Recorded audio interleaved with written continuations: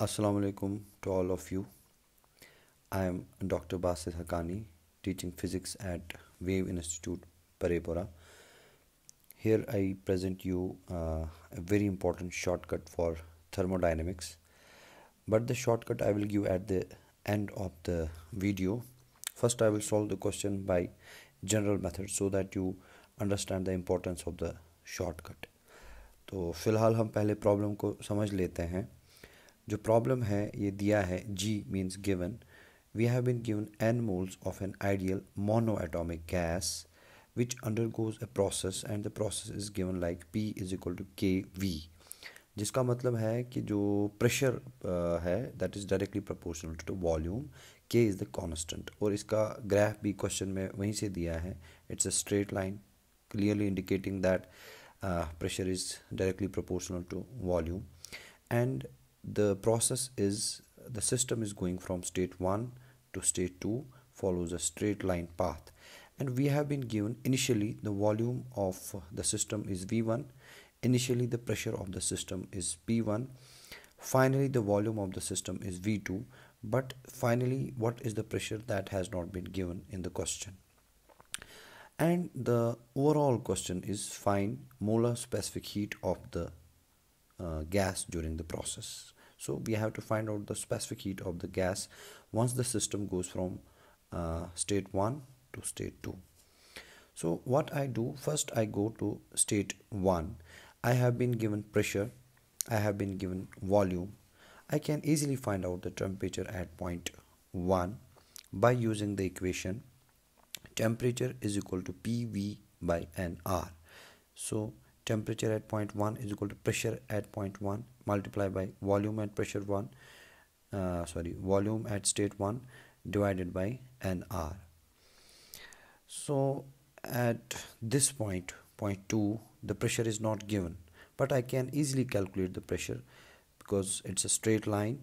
The slope of a straight line is always a constant. I know the slope at point 1, it is P1 by V1, and at point 2 the slope is P2. The slope is P2 by V2. So since the slope is constant, I can say P1 by V1 is equal to P2 by V2. That's what I am writing here. P1 by V1 is equal to P2 by V2 because slope of that line is constant. तो वहाँ से मुझे जो है pressure मिलेगा P2 is equal to V2 by V1 into P1. V2 मुझे दिया है वहाँ पे, V1 जो है दिया है वहाँ पे, P1 भी दिया है. सो P2 मुझे मिला वो किसके बराबर आया, V2 by V1 into P1. अब ये जो पॉइंट है, अब यहाँ पर वॉल्यूम वहीं से दिया है, प्रेशर मैंने निकाला. अब यहाँ पर मैं इजीली जो है टेम्परेचर निकाल सकता हूँ T2. सो T2 का मैं क्या इक्वेशन लिखूँगा, P2 V2 divide by NR. The same thing I am writing here, T2 is equal to P2 V2 divided by NR. So T2 is equal to P2, I know it is V2 by V1 into P1. वो P2 का value यहाँ से इसमें substitute करूँगा तो मुझे V2 square P1 by NR मिलेगा. सो in short मैंने क्या किया, मैंने पहले टेम्परेचर निकाला एट पॉइंट 1, फिर मैंने टेम्परेचर निकाला एट पॉइंट 2. लेकिन पॉइंट 2 पे टेम्परेचर निकालने से पहले मुझे प्रेशर निकालना पड़ा, जो मैंने स्लोप इक्वेशन इक्वेट करके निकाल लिया. In short now I have temperature at point 1 and I have temperature at point 2. So now I know the state eight point 1 and the state eight point 2. Point 1 पे मुझे pressure भी पता है, volume भी पता है, नंबर ऑफ मोल्स भी पता है, टेम्परेचर भी पता है.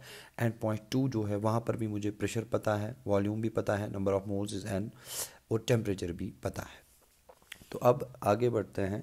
अब मैंने स्टेट 1 से स्टेट 2 जब मैं गया तो ये सिस्टम का चेंज इन इंटरनल एनर्जी कितना हुआ वो मैं इक्वेशन लिखता हूँ. Delta U change in internal energy is equal to N C we delta T. This the equation जो सबको पता होना चाहिए कि change in internal energy for every process is N C we delta T. सो इसको solve करके मैं लिखता हूँ delta U is equal to N C we के बदले मैं पुट कर रहा हूँ आर बाई गामा माइनस 1 और डेल्टा टी के बजाय मैं लिख रहा हूँ T2 minus T1 because delta T is the change in temperature, it's final temperature minus initial temperature.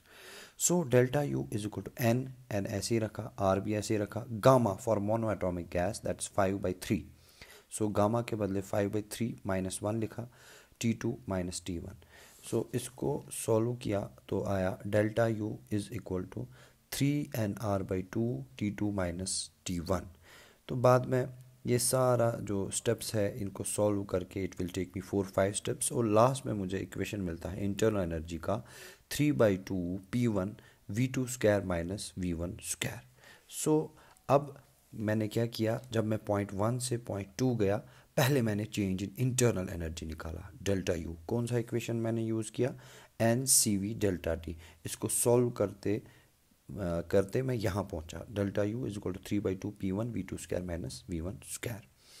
अब मैं क्या करता हूँ, अब मैं देखूंगा कि जब सिस्टम गया फ्रॉम पॉइंट 1 टू पॉइंट 2 ये कितना वर्क करेगा।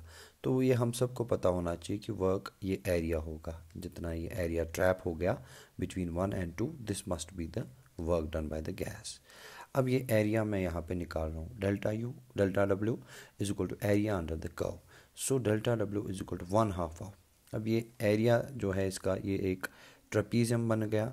तो ट्रेपीजियम का एरिया हमें पता होता है, it some of parallel sides multiply by height.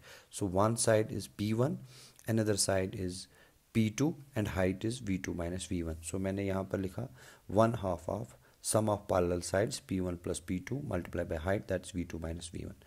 सो इसको डेल्टा डब्ल्यू में लिख रहा हूँ 1/2 P1 that I know plus P2 I know it is V2/V1 into P1। अब ये इक्वेशन जो है P2 ये कैसे आया, ये मैंने यहाँ पर प्रूव किया है फ्रॉम इक्वेशन 2। तो ये P2 के बदले वो इक्वेशन 2 सब्स्टिट्यूट किया तो यहाँ पर V2 - V1 आया। तो 1/2 ऑफ इसको सॉल्व करके जो है पूरा 5 स्टेप्स में मुझे मिलता है delta W is equal to P1/2 V2² - V1²। सो अब ओवरऑल जब मैं फ्रॉम पॉइंट 1 टू पॉइंट 2 गया, मुझे चेंज इन इंटरनल एनर्जी पता है, डेल्टा यू मैंने निकाला यहाँ पर, delta U is equal to this. अब मुझे यहाँ से यहाँ वर्क डन भी पता है, वो मैंने निकाला, delta W is equal to P1/2 V2² - V1²। So overall when I go from point 1 to point 2, I have calculated the change in internal energy in this process and I have calculated the work done in this process. So first law of thermodynamics के हिसाब से अगर मैं जाता हूँ, I am writing the first law of thermodynamics here. First law of thermodynamics says delta Q is equal to delta U plus delta W. This is the heat exchange. अब heat exchange का equation में क्या लिखता हूँ, you must be knowing this, delta Q is equal to NC delta T. This C is the general specific heat for any process.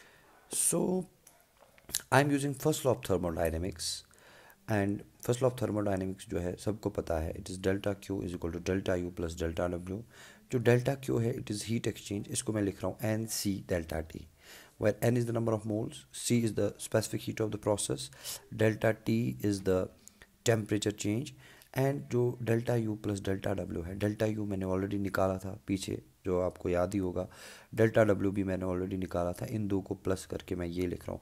अब problem यहाँ पे ये है कि जो delta Q is equal N C delta T है, ये कहाँ से आता है equation, this a very easy equation, you must be all knowing about this equation, it's a very general equation, जो स्पेसिफिक हीट की डेफिनेशन से ही आता है। तो it is not a big deal to right this equation, easily we can write this. So NC delta T is T2 - T1 is equal to, again solving this we get this value. So NC सारा कुछ जो है इसको solve करके आप भी practice कर सकते हैं। तो लास्ट में आपको मिलता है C is equal to 2R। तो अब आपको जो है लास्ट में स्पेसिफिक हीट ही निकालना था, तो वो 2R आया। लेकिन इसका जो सोल्यूशन है, it took me almost 2.5 pages to solve this question if I use the general method of first law of thermodynamics. Now I can solve the same question by using a shortcut here. जो मेरा given process था, it was P is equal to KV, तो मैंने volume इधर transfer किया, it is PV - 1 is equal to constant. इसको मैं compare करता हूँ with equation of state for any polytropic process, that is PVN is equal to constant. You need to differentiate this equation, PVN is equal to constant. You need to differentiate this equation from the adiabatic process, that is PV gamma is equal to constant. This is a different equation, PVN is equal to constant. It's a general equation of thermodynamics used for any process, any polytropic process.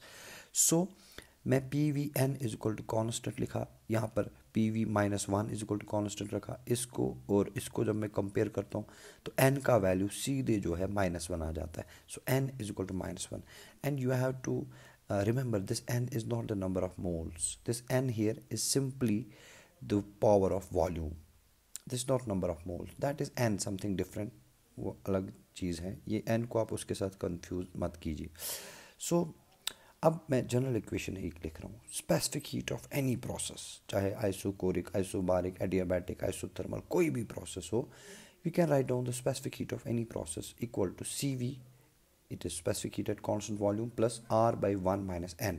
Now what is this N? Again, it's not number of moles. This N is volume power. N is the power to which volume is raised to. So I have already found out the value of this N, that is -1. मैंने क्या किया, equation सीधा use किया, C is equal to C we plus R by 1 minus N. ये equation हमें already जो है पता होना चाहिए, हमने पढ़ा हुआ होना चाहिए इस इक्वेशन के बारे में. तो C is equal to C we के बजाय मैं लिखता हूँ 3R/2, क्योंकि मोनो एटॉमिक गैस है तो सी वी को डायरेक्ट 3R/2 लिखो, प्लस R/1 माइनस एन का वैल्यू है -1, तो इधर -1 पुट किया, that is 3R/2 plus R/2, तो C is equal to 2R. तो it is just a 3 step process. सो जो क्वेश्चन हमें डाई पेज पे हुआ था, that question we have solve by in 3 steps. अगर आपको ये सॉल्यूशन समझ में नहीं आया या इसके रिलेटेड कोई भी आपको हेल्प चाहिए, you can call me, you can email me on my contact, that is BASSITFARHAT wave WAVE @icloud.com. आप इस मेल आईडी पे मुझे मेल भेज सकते हैं या आप मुझे कॉल कर सकते हैं 70065140119. ये मेरा कॉन्टैक्ट नंबर है, आप मुझे कॉल कर सकते हैं, आप मुझे मेल कर सकते हैं. कोई भी प्रॉब्लम होगा related to this solution, I will help you. Thank you. खुदा हाफिज़.